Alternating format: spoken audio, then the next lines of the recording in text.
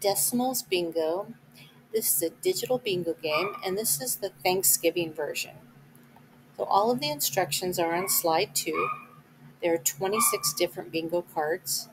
So if you have more than 26 students, you can just click on one of the slides on the left-hand side and come up here to Slide Duplicate. And you can duplicate as many different cards as you need. Now, all of the decimals that you're going to call out to the students are on slide 3.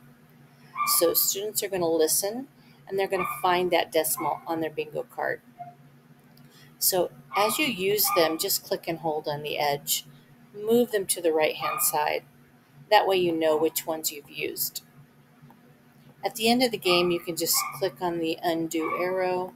All of the decimals go right back into place. I give the students editing rights so they can scroll up and down till they find the bingo card that they want. I instruct my students just to click in one of the bingo chips and then type their name or their initials. And that way they've claimed the card. So other students that are looking for a card, they can see that this one's taken and they need to find a different card.